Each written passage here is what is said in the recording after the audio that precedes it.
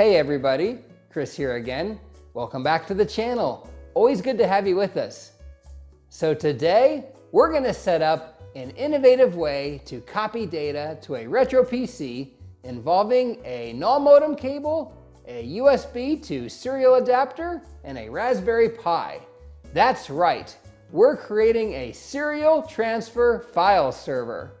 So the question is, why bother with this? Well, in reading the online forums, I see a lot of folks that have broken floppy drives and need a way to transfer files onto their systems, and they don't have a network setup, so I thought, why not cover a way to do this via serial? Hence this video.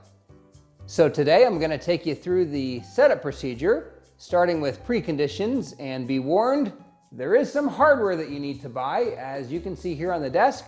More on that in a minute. From there, I'll show you a procedure to set up your Raspberry Pi as a Samba file server. From there, we're going to install DOSBox, which is going to allow us to run FastLynx, the transfer program, on the Raspberry Pi.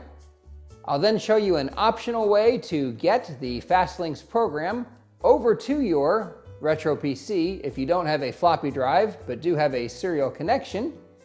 From there, we'll show you how to perform the file transfer, and then we'll look at another optional workflow where you can set this Raspberry Pi up to automatically boot up and load FastLynx, all ready to go and all ready to transfer files.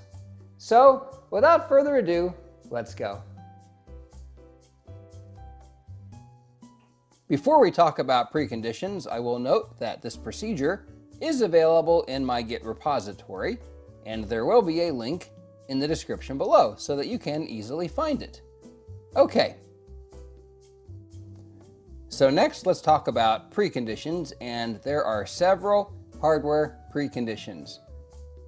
First of all, you need a null modem cable, a 9-pin DE9 to a 9-pin DE9, or 9-pin DE9 to 25-pin DB9, depending upon the type of serial port that you have on your retro computer. I actually have a double-headed serial cable that has both 9 and 25-pin connectors on it, and that's really convenient to have. Also, you will need a USB to serial converter cable, and I have gone with the Sabrent USB 2.0 to serial DB9 RS232 converter cable with the Prolific chipset, and this seems to work pretty well. I believe you can use other cables, you just need to make sure they are compatible with a Raspberry Pi, which I imagine most will be. Also, you need either a 9-pin or a 25-pin serial port installed on your retro computer, and you're also going to need a Raspberry Pi, SD card, power cord, and monitor, keyboard, mouse to support the setup. You will also need a licensed version of FastLynx 2.0 for DOS, and also you will need to set up a Raspberry Pi and enable SSH. And I do have a procedure for this, actually, as well as a video, but we'll start with a procedure. Here you can see me loading it up in the web browser, and it takes you through step by step on what you need to do, and it's not that long of a procedure. You'll want to follow that. And for purposes of the procedure, you'll want to name the host name FilePi. The next thing we'll want to do is set up our Raspberry Pi to be a Samba file server, and I have a procedure and video for that as well. We'll go ahead and load up the procedure here, and the key thing is, it's very short, and when done, you'll have a Samba file share that you can access from pretty much any of your retro PCs, which is nice. The next thing we need to do is install and configure DOSBox. And to show you this part of the procedure, I'm actually going to flip over to the Raspberry Pi and/or modern computer. So let's go ahead and do that and launch a terminal. And the first thing we need to do is make some directories within our file share so that we have places to put the FastLynx program as well as any files that we want to transfer to the retro PC. So there you go.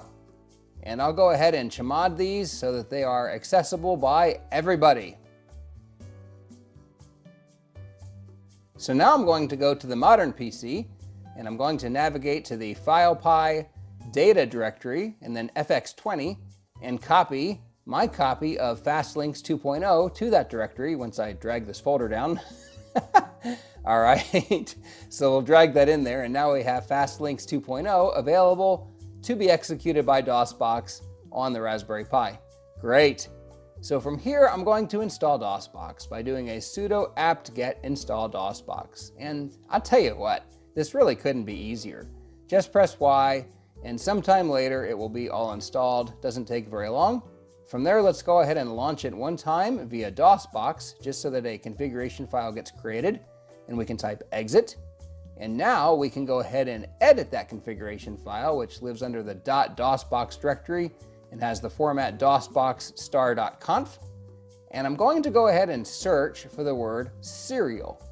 And once I find that, I'm going to go down to the serial section and find serial 1 and change it to match my real serial port that will be connected to the Raspberry Pi. So we use the syntax direct serial and then real port colon and the name of the port. Now, if you're not using a Sabrent connector, it may be different, but for the Sabrent connector I'm using, that's what it is. From there, we can search out autoexec and add some lines for that.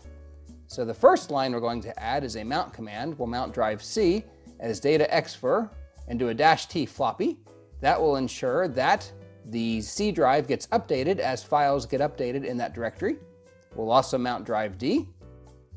Then we will change to drive C so that we are in the current directory for file transfer, and then launch FastLynx by doing a d:/fx. So with that, we can go ahead and save the file out, and we're ready to roll. So now it's time to test. Great. I'm going to launch DOSBox, and we'll see it launch there, and we'll see FastLynx start up. So perfect. And we'll also see in the output that opening TTY USB 0 was displayed. Now, if there were some sort of error message about unable to open the port, we would know we have some sort of problem and further troubleshooting is required. However, in this case, we can see that it was a success, so we can move forward. So the next step is an optional step, but an interesting one, in that we can actually remote load the FastLynx program on the client via the FastLynx server, which is the Raspberry Pi. So with the cable connected and with FastLynx running, we can arrow down to the upload option and press enter. And then from there, my remote serial port is COM1, so I'm going to press enter on that. And with that, the server is in a mode where it's ready to transmit to the client. And we can see there are a series of instructions here, including connecting the cable, indicating the port the remote computer is using, and then typing the following commands on the remote computer. So with that, I'll switch on over to the retro computer at this point, and I'll go ahead and make a directory for FastLynx, change into it, and we'll issue those commands as indicated. And it is COM1 for me, so COM1 2400 N8 1P.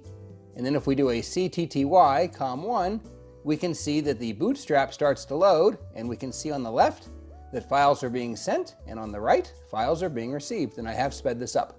And with that, we have remotely loaded FastLynx onto the client retro computer. So next, let's cover how to transfer and copy files. The first thing I'm going to do is, on my modern PC, navigate to FilePy Data Exfer.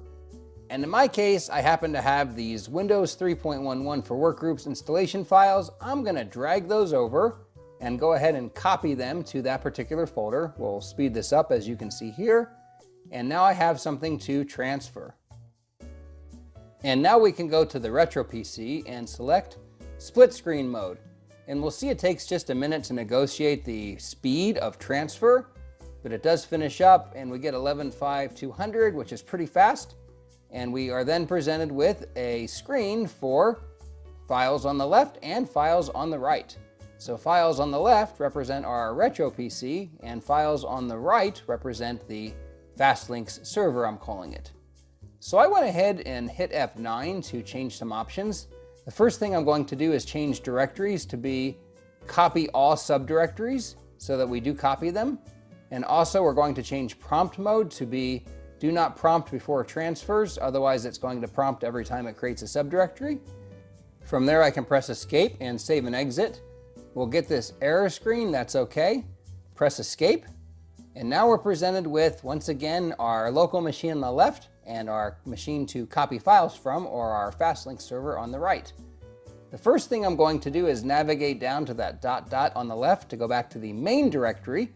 And then on the right, I'm hitting the F5 key to do a batch select, even though we're only going to really be transferring one file, or one directory in this case. When I hit F3, we can see that the magic begins and a directory gets created on our local machine, and 20 minutes later, the transfer will be complete. It does take some time, but hey, 20 minutes for about 13 megabytes, not too terrible. It gets the job done and it allows us to copy files to our Retro PC, so I'll take it.